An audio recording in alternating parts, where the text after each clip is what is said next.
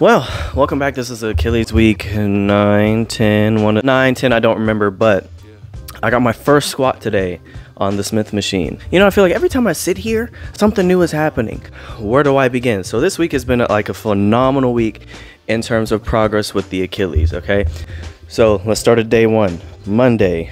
Ain't nothing happened. I just did all my exercises, some like crab walks and all that stuff. Monday I did go to the gym. I did all upper body. Wednesday I had physical therapy and I only had one session this week. I don't know, the scheduling was weird with my physical therapist. I ended up getting my first squat on the, what's it called, the little Bosu ball thing. So I'm progressing quite well. And today I went to the gym right after work and I was able to get like squats with the like, I don't know what it's called, the little band you put around your knees and keeping them out.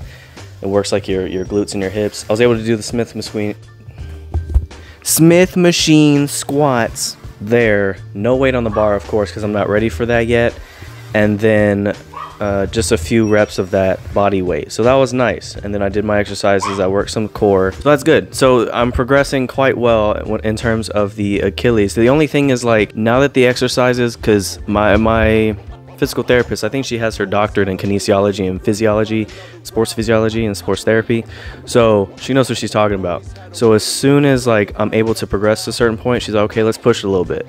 So I'm not gonna lie, I am a little bit sore in my Achilles just because I'm building up the strength, and it does swell up a little bit and then it gets a little bit hard because that scar tissue that's in there. Nevertheless, I'm making good progress, okay? I know next week my brother is coming over and we'll be doing some training stuff, so I'll probably take him to the gym and take him to the court and train him a little bit. So you will get a video of me training him. It's gonna be comprised of some beginner stuff and some intermediate stuff. He's not quite at the advanced level yet, and I can't teach him advanced because I can barely, I can walk, but I can't run, you feel me? It'd be hard to teach it if I can't demonstrate the advanced stuff. Making great Achilles progress, or so I hear. I haven't gotten into stretching yet. We're focusing on the strengthening portion, and then stretching will come in like, I want to say a month or so.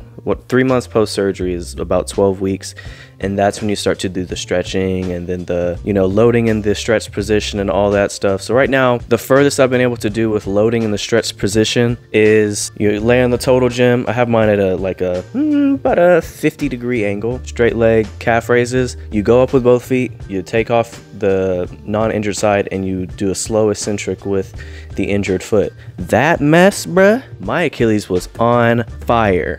I'm not gonna lie, that thing was burning, like, bro, it hurt. I'm not gonna lie. That's the part that sucks about recovery, is it is going to hurt. The initial injury for me, it didn't hurt. It didn't come off the bone. It just like split in two, so it was fine. I had a little bit of soreness for like a day or two after, and I had probably like a little bit of soreness once I was, you know, slowly changing that angle in the boot.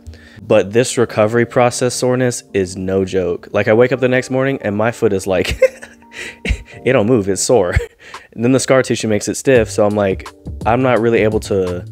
I have a little bit of a limp just due to the soreness. It's not because of functionality, but the soreness, bro, ain't nothing like it. Y'all pray for me, bro. I'm suffering.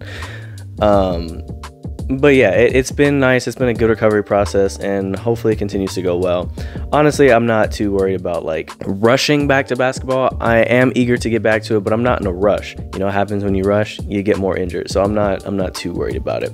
Should be fine though. Should be fun. I have like 2 months left of physical therapy, and then I'm on my own doing home exercises, strengthening, and then I'll be back fully competitive basketball March.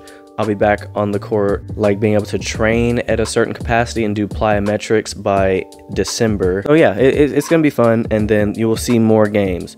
The 1v1, I do not know why I'm holding out on releasing it. It's not a bad 1v1. I'm gonna give, and this has nothing to do with the Achilles, I'm gonna give some context. I was not taking this dude seriously, okay? I'm not gonna give away the results. I was out there to train. He was out there to train. I said, hey bro, I do YouTube. I'm a hooper. I'm not a YouTube hooper. I do this, but I just finished a workout. You clearly just finished a workout.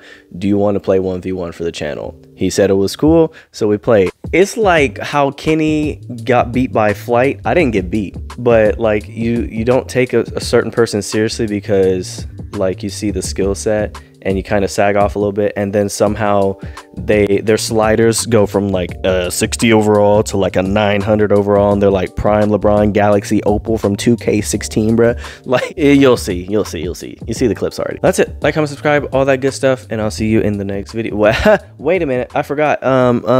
We got our first channel sponsor, bruh. Okay, we're sponsored by WGG Energy. It's kind of like that other company. I'm not gonna say their name because I'm not affiliated with them, but W Energy. Use my code ChrisCanHoop. I think it gives you like 20% off, so go ahead and try that. New flavor just released. It's called Grandpa's Denture Water.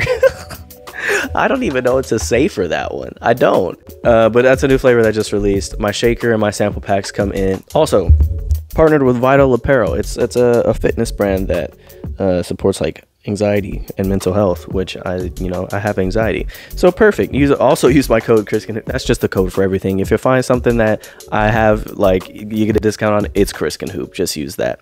Use ChrisCanHoop at InTheLab, get your $5 off. Only code that won't be ChrisCanHoop is MyProtein US, and that is Christopher-R40. Like, comment, subscribe, all that good stuff. I am getting back to a point where I can actually like do a little more physicality, so that's all I got for you. Like, man, my contacts are dry. What the heck?